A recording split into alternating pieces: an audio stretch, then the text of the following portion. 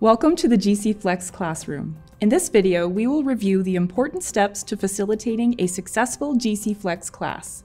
Whether you're new to Georgian or need a quick refresher, we hope you find this video helpful. The first step in preparing for your GC Flex class is to set up a recurring meeting in MS Teams. Georgian College will create a team in MS Teams for each one of your courses. Before your first day of class, you can set up your class meetings by following these steps. First, open MS Teams. Next, find your course by navigating to the Teams section of MS Teams. Georgian College will add your course team to your available list of teams in advance of your first class. All the students that are registered for this course will automatically be added to this team. The next step is to open the course. You will notice that you will land on the general channel of this team. On the top right-hand side, you will find the Meet button. Select the drop-down arrow and choose to schedule a meeting. Fill out the details of your meeting, such as title, start date, and class times. Set the recurrence to weekly, then choose to repeat every 1 week. Finally, select the end date as the last day of your course and choose Save. Add any other details you wish to add. Note that you do not need to add attendees. When you are ready to share the meeting with your students, select the Send button in the top right-hand corner. The meeting will be posted in the general channel of that team. Everyone that is registered for your course will have access to the meeting link. If you would like to post the meeting link in Blackboard as well, follow these steps. In the General channel, select the 3 dots in the top right-hand corner. Select Get Link to Channel and copy the link. You can now paste that link in a convenient spot in your Blackboard shell, either as an item or as a web link.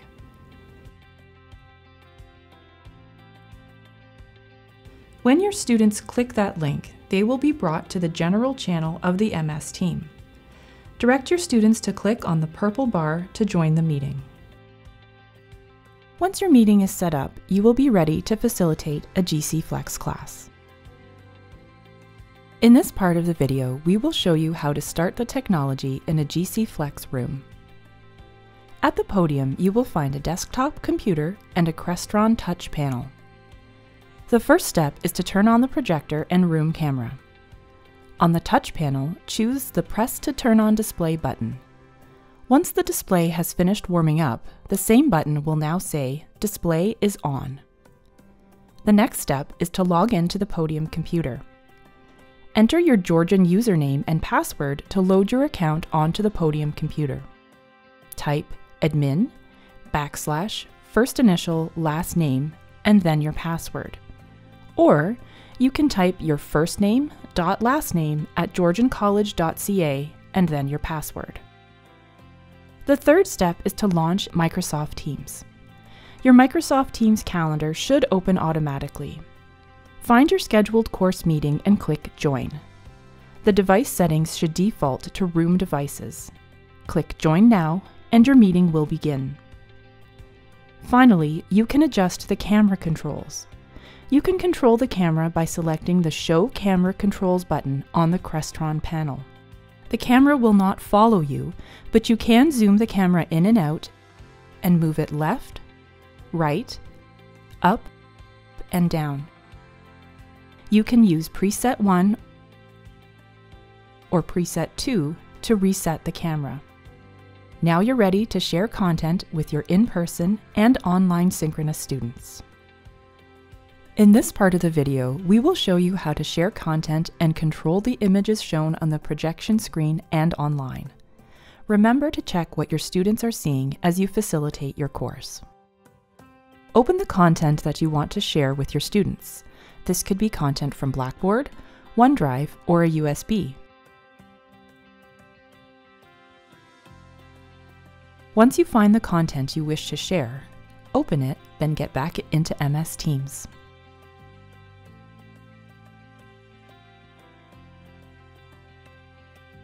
Next, select the Share icon at the top right-hand side of your Teams meeting and choose to share the screen. Look for the red outline around your content to know that you are sharing it. In the classroom, the content that is shown on the projection screen will automatically be the same content that is shown on the podium computer. This is called a duplicated display. When you are ready to stop sharing content with your face-to-face and online synchronous students, scroll to the top of the screen with the red outline and hover your mouse until you see the Stop Presenting button appear. Click Stop Presenting to stop sharing all content. Another way to share content is to show different material on the projector screen than what is shown on the podium computer. Here, you will need to extend your display. To do this, right-click on your desktop, select Display Settings, scroll to Multiple Displays, and choose Extend Display. Then, open the content that you want to share with your students. Now, you can drag the content from your podium screen to your projector screen, allowing you to share a presentation on the large screen while seeing different content, such as your team's chat, on the computer.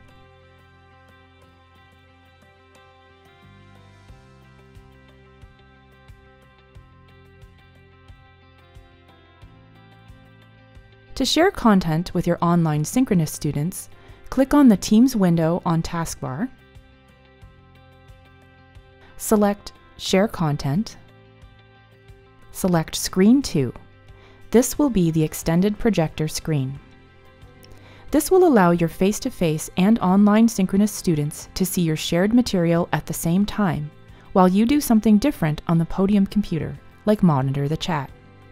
To share your content asynchronously with your students, such as a recorded lecture, select the 3 dots at the top of your Teams window and click on the Record button.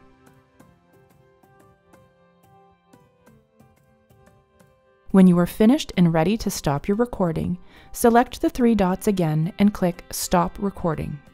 Your recording will be sent to the general channel where it will be accessible to all students in your class.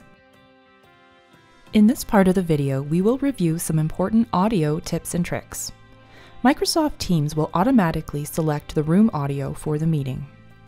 When sharing content that has audio, like a podcast or a video, be sure to click on Include Computer Sound before you play the content. If you're having trouble hearing your online synchronous students, you can control the speaker volume from the slider on the touch panel. If you need to reset the volume to the default, choose Volume Reset on the Crestron panel. The classroom speakers and microphones are set throughout the room. They are flush with the ceiling tiles, but can be distinguished by the blue lights. The microphones will pick up sound from anywhere in the room. To prevent audio feedback, in-class students that join your Teams meeting with their computers must mute their computers in 2 places: their microphone and on their computer speaker, which is found in the bottom right corner of the computer or in the system preferences. In-class students may also connect earphones instead of muting their computer volume.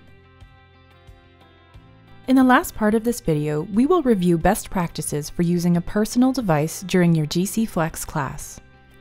Some instructors may find it helpful to have the Teams chat open on a laptop while their class content is shown on the podium computer and projector screen. You can also share specific content from your laptop that cannot be accessed via the podium computer. For either option, follow these steps. Start by making sure you have joined the Teams meeting on the podium computer. Then, log into your personal or faculty laptop. Open MS Teams, go to your calendar and click Join.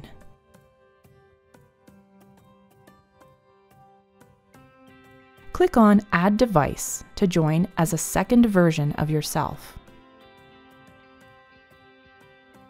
Mute your Teams audio microphone and mute your speakers on your laptop computer to avoid in-class audio feedback. You now have the ability to manage chat while sharing content. You can also share material such as PowerPoint, Blackboard, or specific software that is only on your laptop, directly from your personal device for both face-to-face and online synchronous students to see. We hope you found this information useful. If you have any questions, please don't hesitate to reach out. The GC Flex team in the Center for Teaching and Learning is here to help, and we are always happy to hear from you.